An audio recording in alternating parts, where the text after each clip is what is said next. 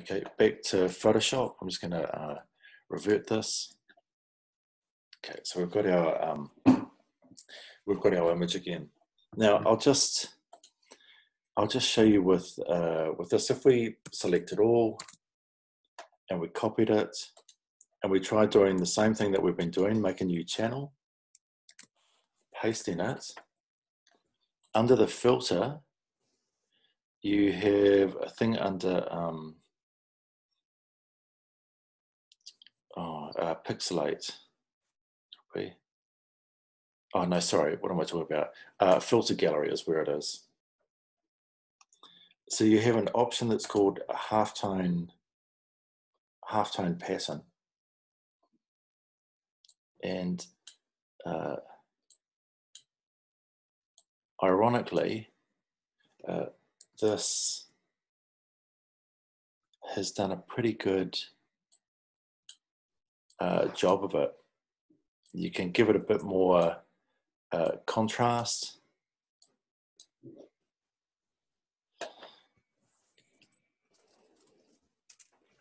But in general, this can be kind of problematic depending on the image that you're using. It's funny that it's done quite a good job there, though. So I'll take you through the bitmap process so that you can see that, and we can compare them later on anyway. So with this, if I'll just get rid of that cat. If I duplicate this, so I'm going to duplicate it, I'll duplicate it 3 times.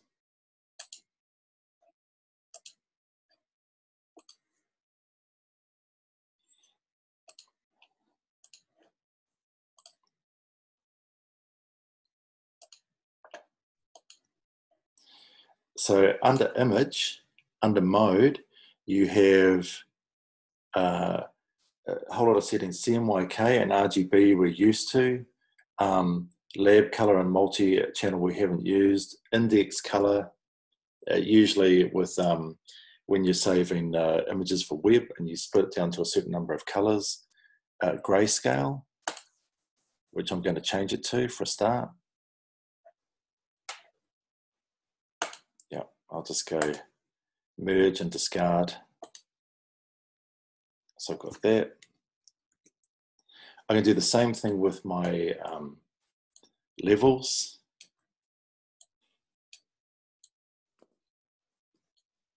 I can make this a darker version. And I'm just going to quickly do that with all of them.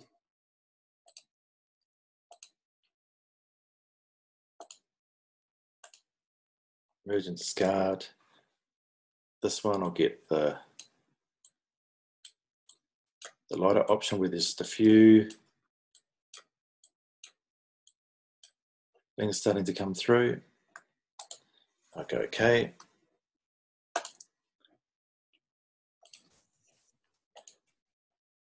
So we're doing the same thing, 3 images again.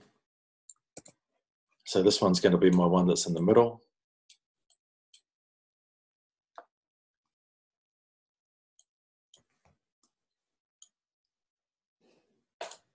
Okay.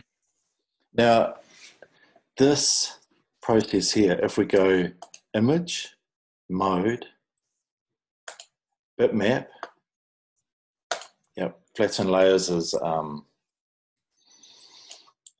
fine.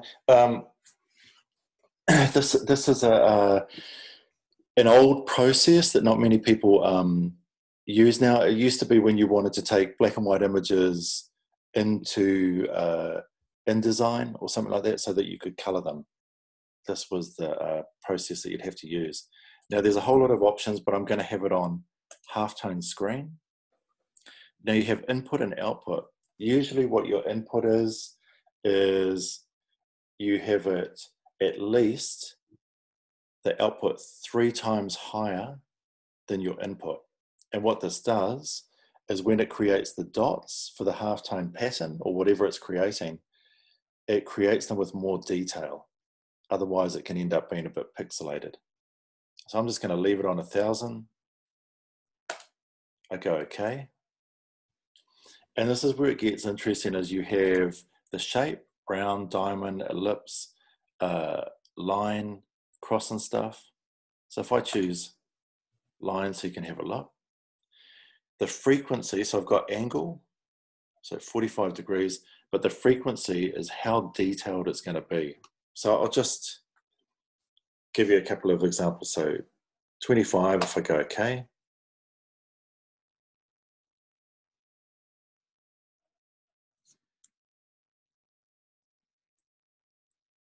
It's very, very fine. So you can see it's like looking at a banknote.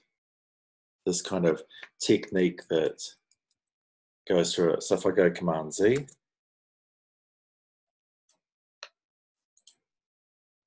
it's back to grayscale. So I have to go through that process again. Bitmap 1000. Okay, and this time, if I make it 5 as the frequency.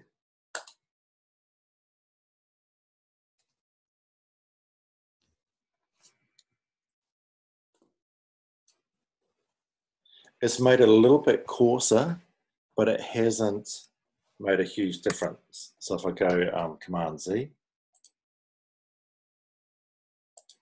back to bitmap, flatten.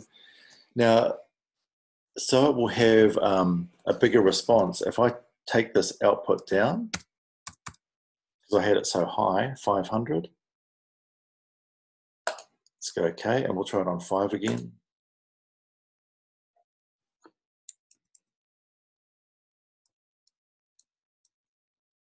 And you can see it's starting to become a bit coarser. So let's exaggerate that even more. Bitmap. I'll make it 300. So it's going to be a bit more than 3 times the size. 5. Let's try it on 3. And now you can see the lines are really starting to come through.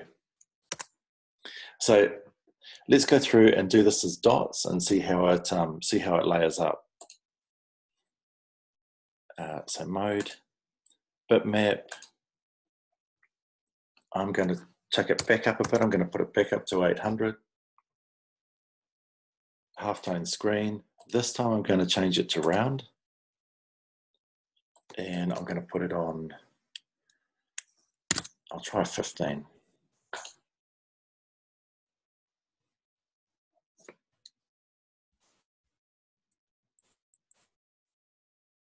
And you can see those dots there. I've just gone Command Z. So I'm going to try it again till I get a formula I like. So I'm going to try 1000 again. Go OK. This time I'm going to try it on 5.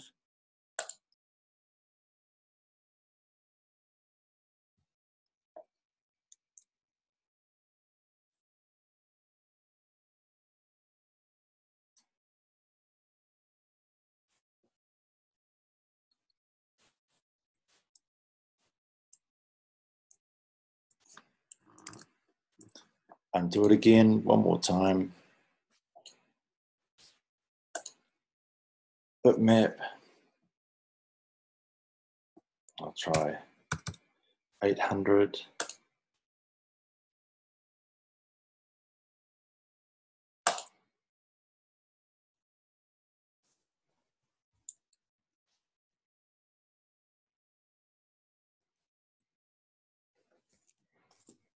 All right, I'll leave it at that. So I'll keep that same frequency. I suppose I could change it up a little bit if I want, but we have another go.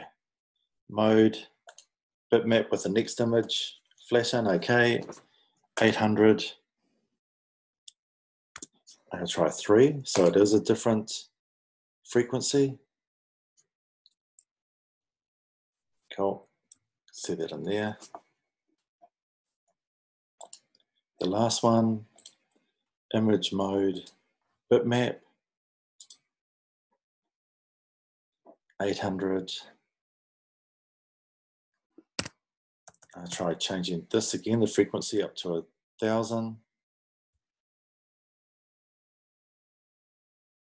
Oh, no, actually, I might have to keep them all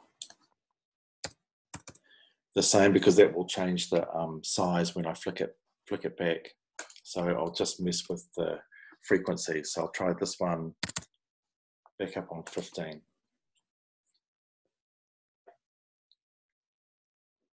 Okay, and I've got my screening. Now, all of these bitmaps need to change again. So if I go grayscale, it will say a size ratio of 1 to 1, and that's what I want. So, okay.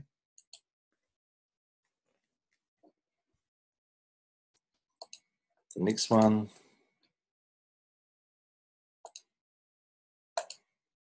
one to 1 again.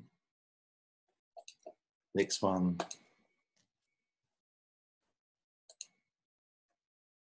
again, 1 to 1. Now, all of these I'm going to load up on one image through the channel. So if I select all of this,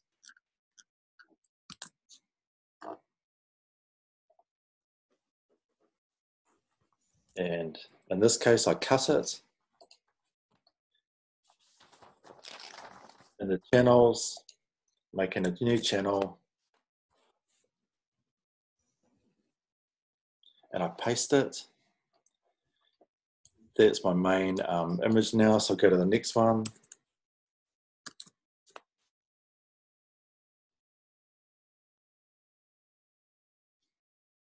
Cut it. Go back to my first image and paste it.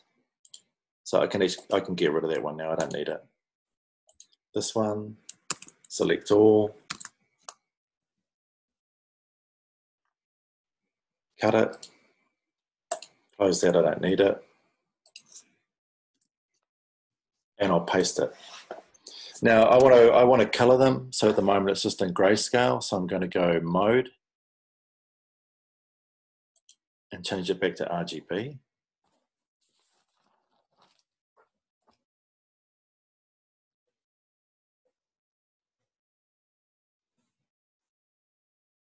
Okay, and now we're back to the same point where we were before. So if I go to my layers and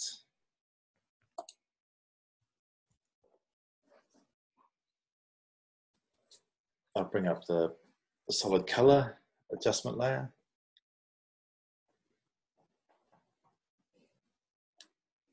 And I think last time I had a kind of dark purpley color, so I'll go with the same again.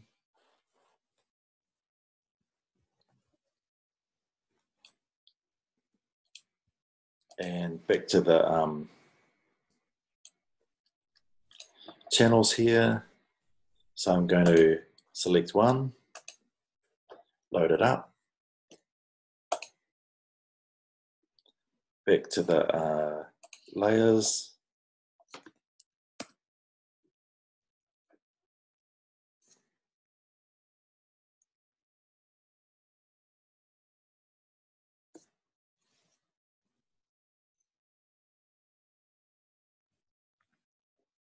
I started to slow down a wee bit here. The machine, so a couple more new layers.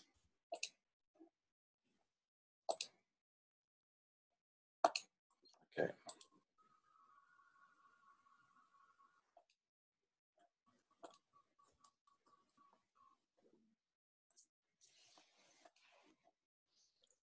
Okay, so the next one, load it up into the layers. Give it a middle tone.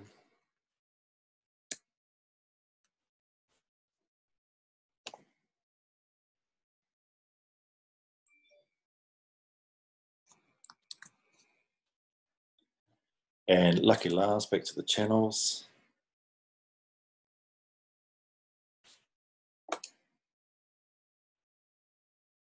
Maybe I've got it the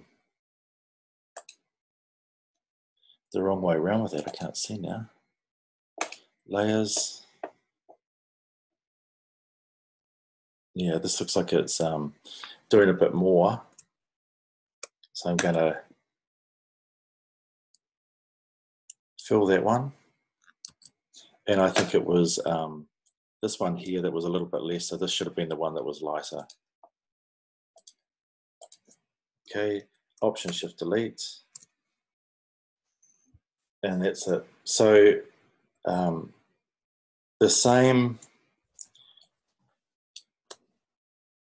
process as before, but now we're ending up with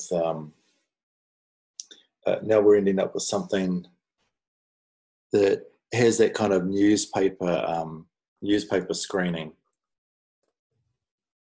Right? More control over the detail of the image, but still essentially just with those black and white screens that we would color up in a number of ways. The one thing that's missing off this image is right at the beginning, I should have made a mask so that I could clear out that background. Because without that, I have no control over this background and can't keep it as white. I suppose I'm not quite sure if I've still got the. No, I purged it before, so it's probably not there. And I don't know if this one will line up. I'll just try it, see if it will paste in here. No, you can see that with this, how tiny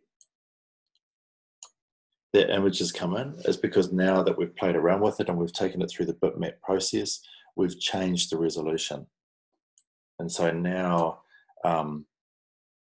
this image is massive. So it's got a lot more detail in it, and it's probably why it's starting to go a bit crazy. So you can see down here in the corner that because when I changed the resolution and I went more than 3 times up, I went from 72 up to 800 as the output. The size of the image that I'm working with now, it's like 1.8 gigabytes.